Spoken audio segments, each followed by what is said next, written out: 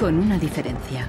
En la era de Internet, los consumidores están dispuestos a luchar contra la obsolescencia programada. The first movie we made that really broke through was a movie about the iPod. And I was completely broke, and I'd gotten this iPod, it was like $500, $400, and about 8 months later, 12 months later maybe, the battery died in it. And I called Apple to ask them to replace the battery. And their policy at the time was to tell their customers to buy a new iPod. You might as well go get a new one. Apple doesn't offer? No. Apple doesn't offer a new battery for the iPod? No. It wasn't that the battery died that was annoying, because in my Nokia cell phone, the battery dies, you buy a new battery. Even in my Apple laptop, when the battery would die, you replace the battery. But in the iPod, this expensive piece of hardware, when the battery died, you had to replace the entire unit. So it was my brother's idea to make a movie about just that. We went around with a stencil spray painting on every iPod advertisement we saw in town. iPod's unreplaceable battery lasts only 18 months. We put the video on our own little site, ipodsdirtysecret.com. In the first month, 6 weeks, it was at 5-6 million views, and the site went absolutely bananas. Una abogada de San Francisco, Elizabeth Pritzker, oyó hablar del vídeo y decidió demandar a Apple por el tema de la batería del iPod. Medio siglo después del caso del cártel, la obsolescencia programada llegaba de nuevo a los tribunales. When we brought this litigation, this was 2 years after the iPod was introduced, Apple had sold about 3 million iPods nationwide in the United States. Buena parte de esos iPods tenían problemas con la batería y sus propietarios estaban dispuestos a ir a los tribunales. Uno de ellos era Andrew Westley. We selected from amongst the consumers who had called us individuals who would serve as representatives in a class action. A class action is really a device that's fairly unique to the United States, where a small group of people stands in the shoes of a large group to bring one claim before a court.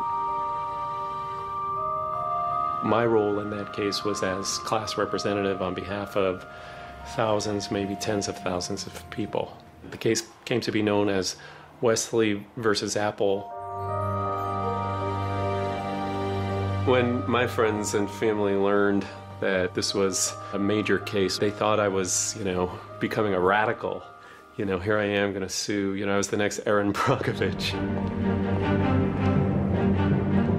En diciembre de 2003, Elizabeth Pritzker presentó la querella ante el Tribunal del Condado de San Mateo, a un tiro de piedra de la sede central de Apple.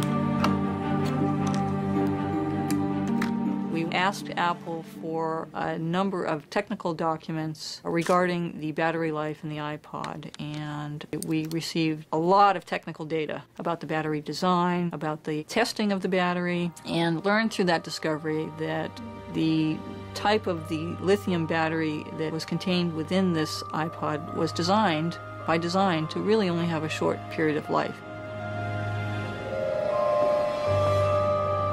I do think that Apple's development of the iPod was intended to be one of planned obsolescence. Después de meses de tensión, las dos partes llegaron a un acuerdo. Apple creó un servicio de recambio y prolongó la garantía a 2 años. Los querellantes recibieron una compensación. One thing that really bothers me personally is that Apple really promotes itself as a young, hip, forward-thinking company, and for a company like that not to have a good environmental policy that allows consumers to return products for proper recycling and disposal is really counterintuitive and counter to their message.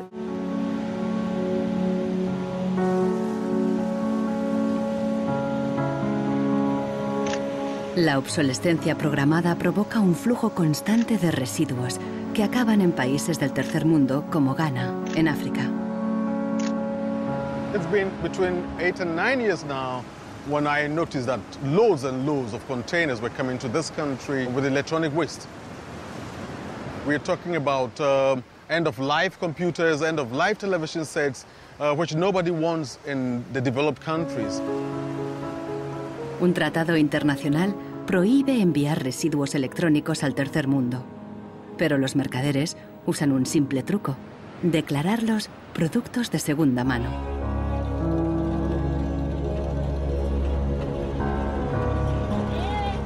Más del 80% de los residuos electrónicos que llegan a Ghana no se pueden reparar y acaban abandonados en vertederos por todo el país. We are at the dump site here in Agbogloshi. In the past, we had this beautiful river called the Odor River, that meandered its way through this area. It was teeming. In the past, it had so much fish. So we actually attended a school not very far away from here. So we'd come play football and hang around the river. The fishermen would organize boat rides, I remember very well. But now it's all finished, it's all gone. And that makes me really, really sad. And it makes me angry.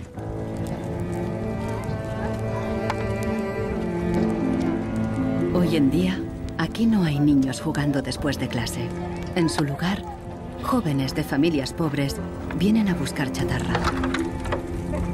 Queman la funda de plástico de los cables para obtener el metal que llevan dentro.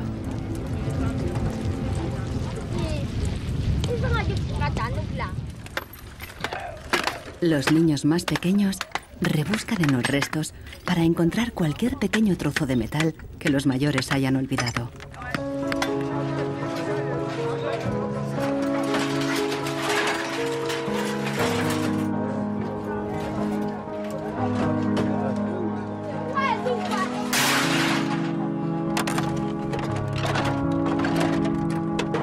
Those behind the shipments have said that, well, we're trying to bridge the digital divide between Europe, America, and then the rest of Africa and Ghana, of course.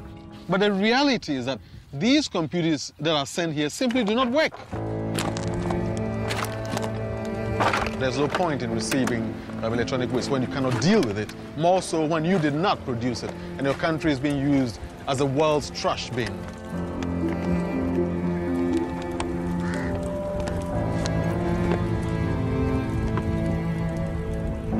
The trash that for so long in the industrial age has been hidden from view is now coming into our lives and we can actually no longer easily avoid it. The waste economy is reaching its last legs because they don't physically have anywhere else to put the waste.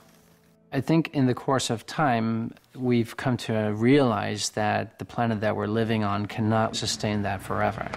There's a limit to natural resources and there's a limit to energy resources that we have. Posterity will never forgive us. Posterity will certainly find out about the throwaway attitudes, the throwaway lifestyles of people in the advanced countries.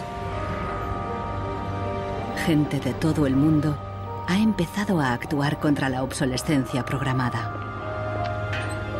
Mike Anane lucha desde el final de la cadena.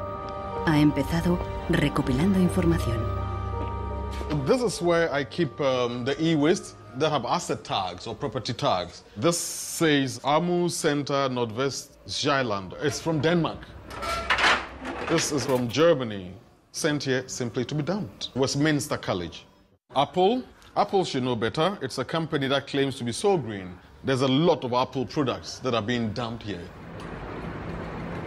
I have a database that contain the asset tags, the contact addresses, telephone numbers of the companies that owned the electronic waste that have been dumped in Ghana. Mike piensa convertir esta información en pruebas para una denuncia ante un tribunal. We need to take some action, some punitive measure. We need to sue people so they stop dumping e-waste in Ghana.